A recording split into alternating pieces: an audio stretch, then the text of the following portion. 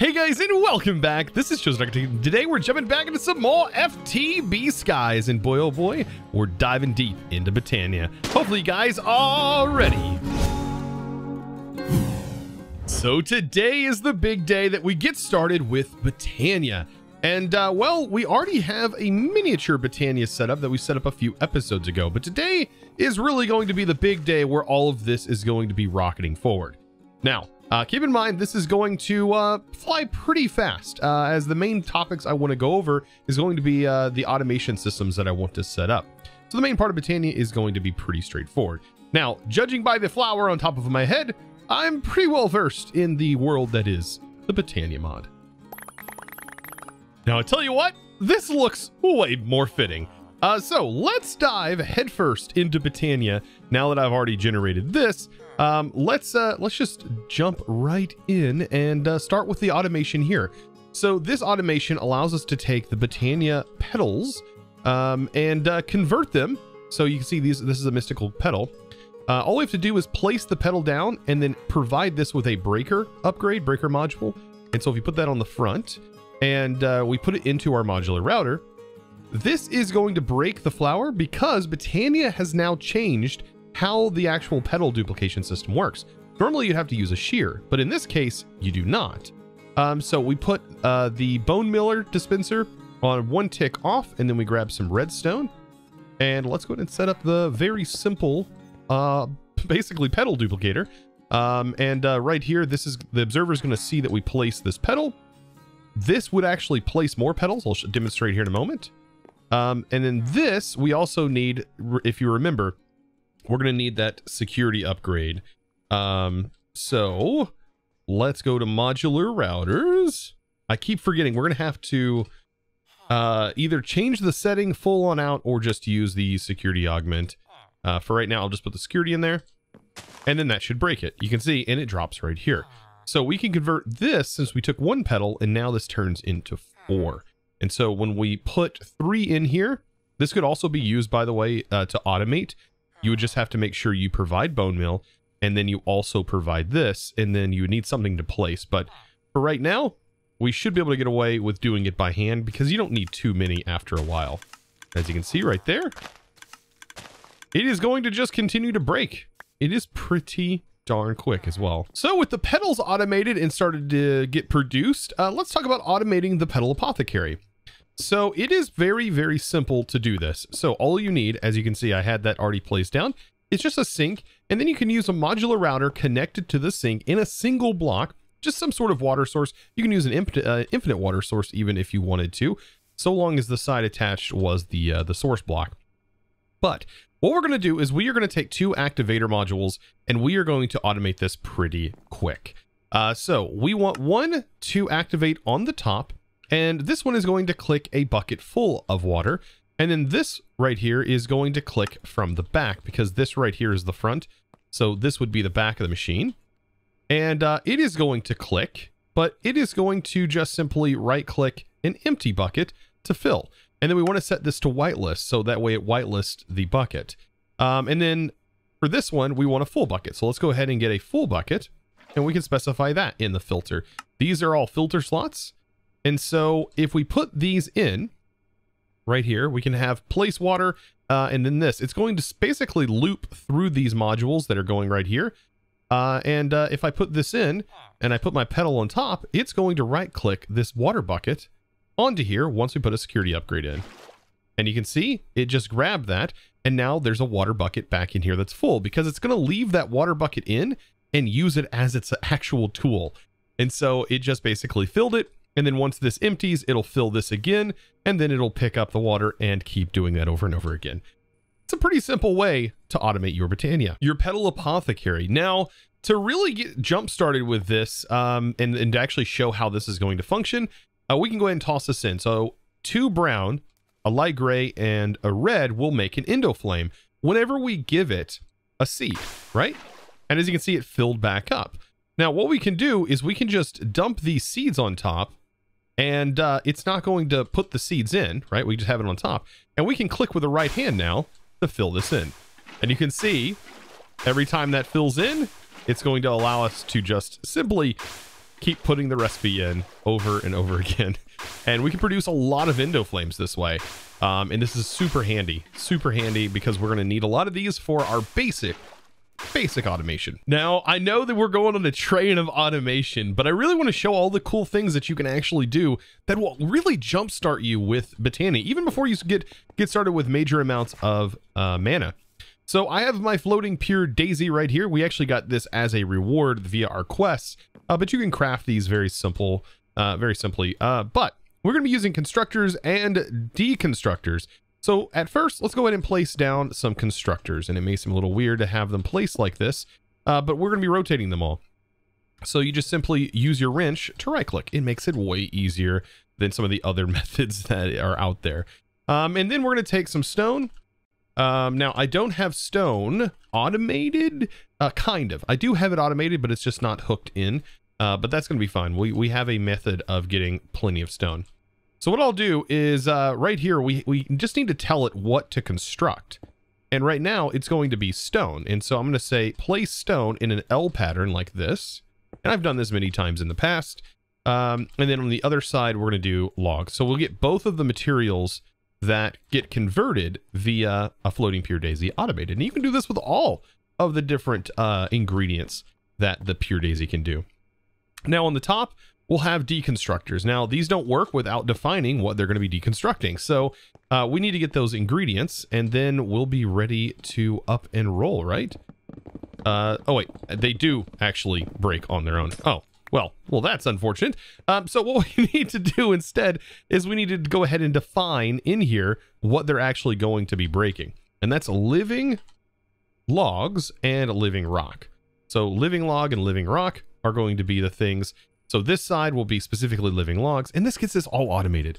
It is very quick and easy, and is a great way to get a living rock and living wood automated. Like this is, I mean, I know I'm saying automation a lot, but it is very simple. And then just get it hooked in, and you have this flowing into your system to use for our future setups that we're about to get started with. By the way, make sure to put this in whitelist mode. I guess you could have just blacklisted the actual item that's in here, but I decided to put what its actual product would be. Now, if you really want to kickstart your production by this point, you probably have a time in the bottle.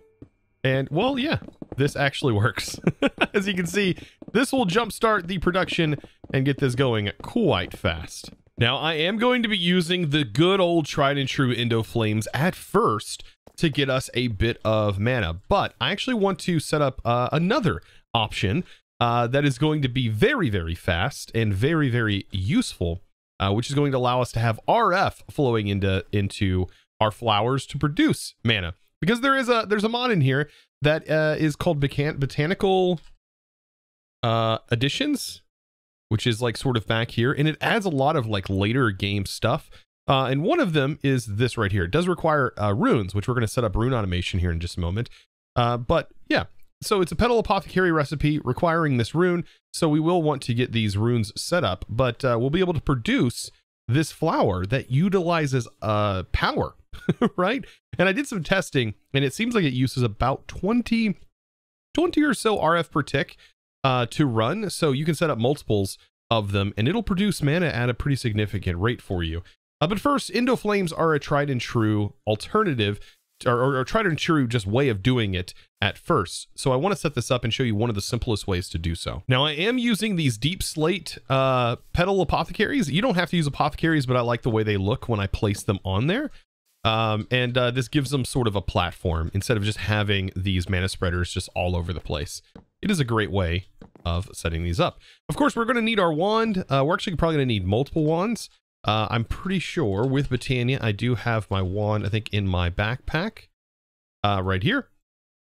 So we do need to link these, and right here is a mana splitter. This is going to split into these different mana pools, allowing us to get more bang for our buck and have a bit more storage right off the bat. Of course, sparks are the ultimate way to store mana and get it moving around, but for right now, this will do. Now, one of the downsides of this shader that we're actually using, and just shaders in general at the moment, is the mana doesn't actually display inside of the mana pools, even though the mana is there. So if you're wondering why it doesn't look like mana is generating, it's because of that reason. Now, if you happen to know of a fix or a way to fix that, let me know down in the comments below, because I would love to know, because I would love to be able to actually see the mana in the pools. So let's set this bad boy up. So on the bottom, we're going to actually be using refined storage exporters.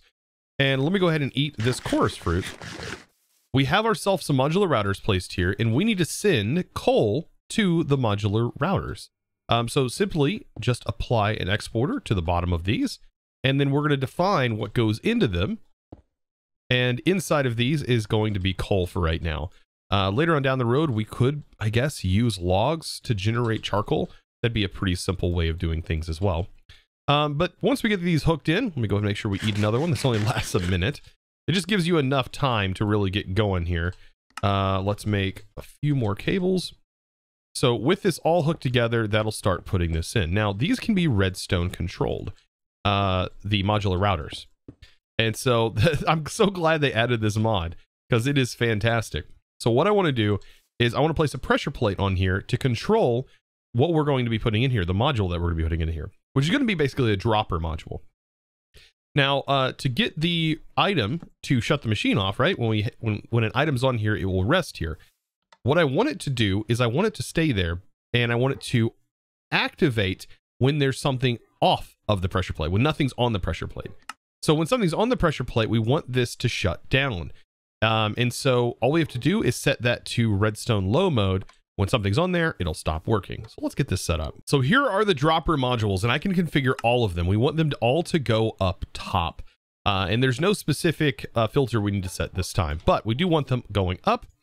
So if I place this, you're going to see it's going to put a piece of coal up there. And this is all well and fine, but there is a little bit of a problem, right? I don't think one is enough to provide 12 endoflames that we're going to have that this is going to be working with. So to increase the number that it puts out each time, simply put a single stack upgrade in here, and this will double. And so now we should get 2 that pop up.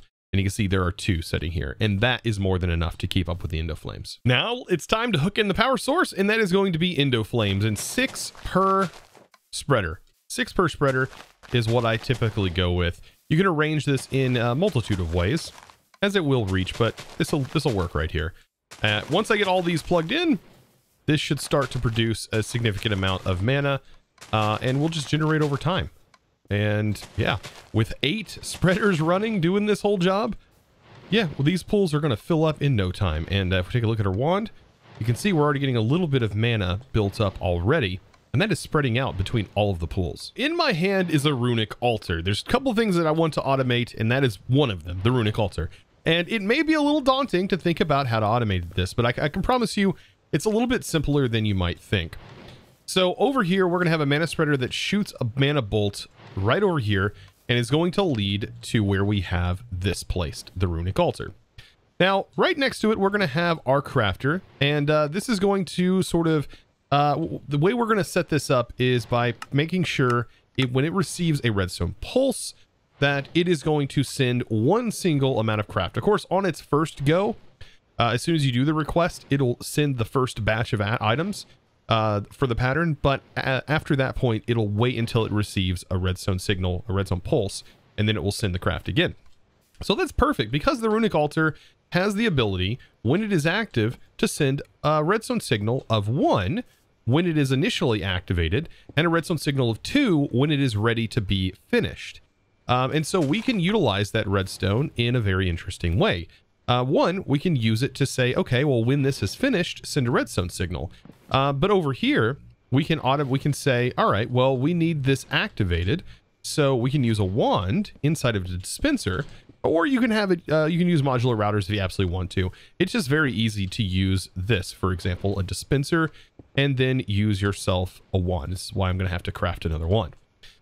So when this is ready, we can do it this way, right? This is like a very known method of setting up automation and taking some redstone and applying this in the back, right? So this is very common, right? And this works. This works great. And then what you would have is a barrel and then a pipe leading to the top, and then you'd have yourself an open crate that would go a couple blocks above this. But what I want is actually to have the open crate stay right here, right on top of it. Very, very compact. And then I want to utilize a modular router right here for the collection. So I can use a vacuum module in here for that.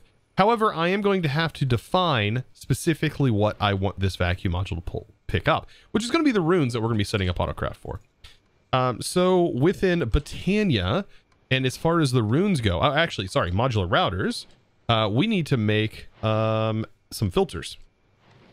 So there are these things called bulk item filters, which are beautiful, by the way. They're basically large filters. Let's go ahead and get the bulk item filter set up, and we are going to be taking a look at runes. All of the different runes that we can make from Botania, and I've got to get them all added to this bulk item filter. Now, with all of them added, all we have to do now is go into our vacuum module, and we'll put it in here and make sure we specify whitelist mode. And then I also want to specify front being this direction to be the sort of direction where it's going to start pulling things from. And then we just set that in there. So any rune that gets generated will automatically get picked up and nothing else will. And this is kind of cool. Now the rune will kind of like splash around inside these blocks because it will be inside of a block space, but that's not a huge deal. Now this does need an inventory. You can try and hopper, but I don't think it'll recognize if it doesn't have enough slots for the amount of items that we're going to be programming into it. It will not input into that inventory. Now on the top, I'm just going to use some sort of transporter. Actually for this, let's upgrade this to the ultimate and we'll use ultimate pipes on top. Oh, if I place the right pipes down, and we'll just be transferring the items into the open crate. And that's how this setup is going to work. Now here's a bonus tip when setting up your automation for this. You are going to need living rock. And the cool thing about living rock is when it's placed on top of that altar, it doesn't actually go into the altar. So this is the reason why we're automating in this way. The living rock actually will just set there. So even if it was put first, it still won't go into the altar. It's one of the few items that actually won't get consumed or go into the inventory of the runic altar. So we can use that in an interesting way. We can go ahead and define the recipe here that makes the runes, but also include a living rock. So it will drop a living rock, and that's all we have to do for the automation is set this up, and now we have our pattern that should work. Now, of course, we need to autocraft fishing rods and get an autocraft thing going. I think what I'm going to do is I'm going to set up a bunch of crafters inside of our little pocket dimension here, the same place that we have our automation for mechanism. So after doing some testing, I decided to put the modular router down here. It also allows me to hide this a little bit better. And so I do have the rune in here, and then in the vacuum upgrade, I just set the top as where it's picking from. Let's finish this up and get this. I need to just put an importer on the bottom here, and then this will be ready to go. That will pull the items out of the buffer slot. So I just wanted to throw this in here to the automation because it is integral to being able to craft other runes that require multiple runes right here. Because we have a filter set up in our modular router that actually consumes said runes, right? And picks them up. Well, we need to make sure it doesn't pick them up when they're being dropped right here. So to do that, I have a pulse extender from Create set to 1 second, and I'm using a redstone link. You can place an item right here, and then underneath, to have this set up appropriately, I have that redstone link hooked to here. And now you do have to right click the wrench to put it into receive mode on side that redstone link. Now, right here on the modular router, you need it set to redstone mode high, so that way it is off until it receives a redstone signal. And then while it receives a redstone signal, it will then work. Now, you definitely want to put a stack upgrade, speed upgrades inside here.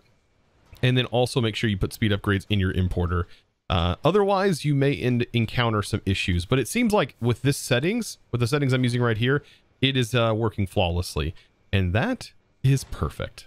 Now, the solution to this is really simple. So we have a crafter with an upper in this particular pack that's feeding into an open crate. And so it will send the items one at a time in here, and then this will pick them up, which is the modular router. Same exact setup, except I have the items filtered in here, making sure it's set to whitelist, and then having it going up. So all the items that'll go into the buffer, which will be the final resulting product, which will get picked up in this radius, that'll simply just go right back into the system, thus completing our auto crafts. So now I have a lot of work ahead of me. I've got to get all of this mana transferred over. Like later on, we'll be able to use sparks for this. Right now, I still have to use mana spreaders. But yeah, I've got a whole lot of auto crafting configuration to set up. Now I've got almost everything all crafted up and all the patterns ready to go. Now in here, I have set up some of the crafters for refined storage to have like an area where we keep everything going. Now I don't have to come here over and over again. That's the good part. We can keep the crafters in another dimension, and we can actually set up ourselves a crafting manager to manage all of our auto crafts. So we should be able to see all of the different crafters listed here. So you can see we have tons of space. So now these are all of our crafters now combined. So instead of having like a multi-block that you access, you place all of them down, and then you can access all of them via the manager. And that's going to be super helpful, right? Because we have a couple of these that need to go in. And so now anytime we want to add recipes, we can make them and then place them right here. So now let's see this beauty in action. Let's see if we can't get ourselves, for example, like a mana diamond or a mana pearl. Let's do like 4 or 5 mana pearls. And there it goes. And it picks them up. Perfect. That's exactly what we want to happen. Now I've made my agglomeration plate, which just required my runes, and all we're going to do now is put some sparks in. However, sparks with shaders are a scary thing. They don't appear, and the only way to see them is with our jade that is above in the top of the screen. Now, to get rid of a spark, you have to locate it and then shift right click to break it. But these normally render if you're not using shaders. It's just weird that they don't show up. Now, surprisingly enough, from our adventures, we have Terrasteel nuggets, and this is actually enough to make Terrasteel. Surprisingly enough. Now, to make Terrasteel on our own, there's 2 different methods. Of course, later on, we're going to make this method, which allows us to make this way cheaper. You can see the amount of mana required. It's actually half a mana pool. This is showing the diluted mana pool, whereas this, I believe, is showing a regular mana pool. And normally this uses half of a mana pool. So all we need is the mana steel, pearl, and diamond, and we just apply that, and we're good to make this. And to automate this would be the same way. We would just have an open crate, and then very similar to this actually, and just have it pop to the bottom. But we can just right click on here for right now and get that crafted up. And because it's hooked to a spark, we can see the transitions between the spark. Even right clicking the spark, we're able to see the line of what it's connected to, but for some reason they just don't render themselves. But here we go. That should be the final nail in the coffin, and we will have ourselves Terrasteel. Now, the reason I'm getting into this whole section, right, is because to be able to finish this whole thing, well, we're going to need a bunch of Terrasteel, and this line right here is actually really, really good. We get creative element containers for elemental craft, and this will help us in all of our other elemental craft recipes or challenges that are in this pack. So here we go. We have ourselves some more Terrasteel. Now I'm going to put this to good use, and I'm going to get myself the Gaia portal set up. I almost forgot to mention another reason why we're getting in Botania as well. This is one of the ways to get to the end, and I definitely want to go explore the end. Now, the way you set this up has been sort of changed. We have an Elven Gateway core. These are the living logs now. And then, of course, in the corner, I kind of like to use the stairs. And so in the corners, you can put the stairs. These are not required, though. And, of course, the book, the Botania book, will tell you how to do all of this.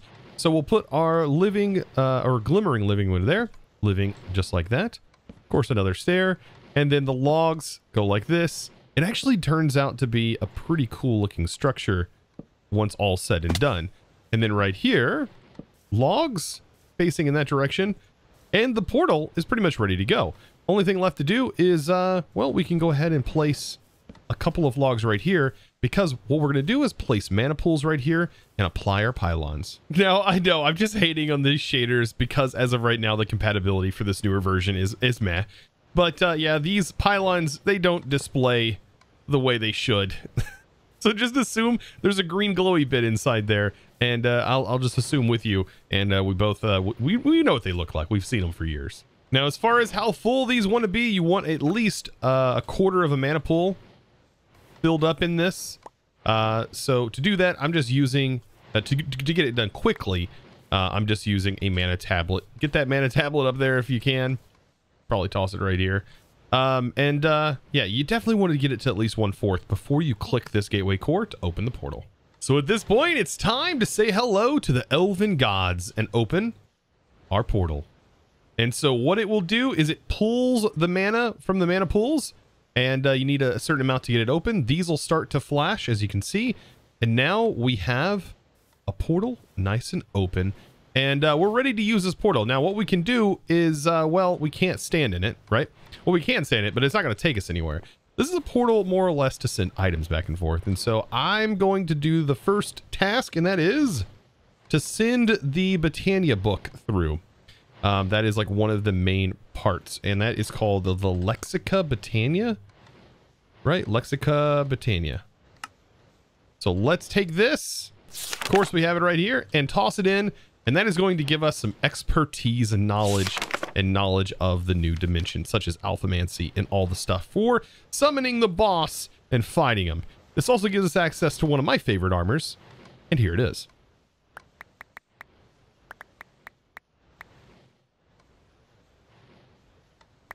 And here we go. There we go. This is one of my favorite sets of armor. I know. I don't know why, but I love it. Little fairies spawn when you get hit.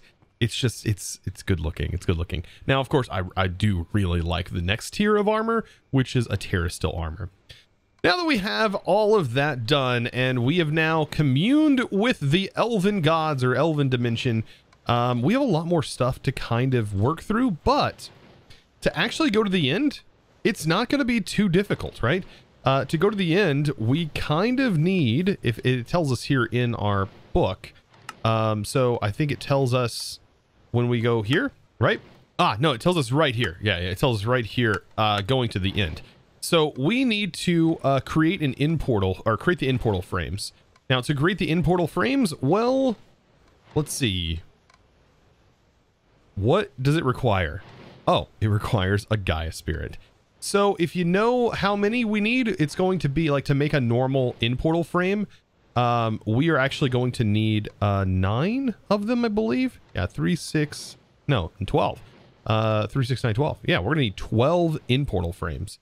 Now, thankfully, we do get given a couple of Gaia Spirits. So as far as the fight goes, we're not gonna have to do it too many times. So now, after making some runes and getting this all crafted up, as you just seen, you guys who have made it to the end of the video get to see this really cool thing in action. So right here we have this Energizera, something like that. But the cool thing is this can actually pull from cables and can pull from batteries. Doesn't really matter, but we can hook up a mana spreader right here. Go ahead and break this. And what I can do is place all of these in the back, right? And now let's give it an energy source to pull from. So how about right up top here, we just place down a single cable, and we can put a plug on it and just make sure it's hooked to main, and you'll see dashes of sort of light sort of flash through this, and then we can link it here to here, and this is going to send mana incredibly fast to this. You can see right there, it is sending a good amount of mana. It is also using a pretty decent amount of RF, right? Remember, 20 RF per tick each. Roughly, that was my estimate. I could be wrong there. It's really hard to determine in-game, and it also doesn't say inside of the Botania book. So that is a thing. Now, I think this is the perfect place to have this for little setups like this, or if there's a place that you need mana and you want constant mana generation to it, just simply put this here. It is a very compact setup. Now, I know I have hardly gotten into any of the fun parts of Botania outside of the automation, but honestly, that's what today was all about, was getting these things set up and automated as best we could, so that way it makes making those fun things a little bit easier to do and less tedium. Now, next episode, we're definitely be fighting the Gaia Guardian, and we're going to be going and fighting the Ender Dragon. That's all going to be super fun, and we're going to be diving into some even cooler mods. So I hope you enjoyed today's episode. Of course, click that subscribe button if you did. If you haven't clicked it already, give this video a huge thumbs up, and, well, it's time to thank the beautiful supporters of today's video. And that fantastic thanks is going to go to Kenneth Fuller. Thank you so much for your amazing support, by the way, in becoming a YouTube premium member. and supporting in that way. Of course, you can check that out. All you have to do is click the little button that is next to the subscribe button, which is called the join button.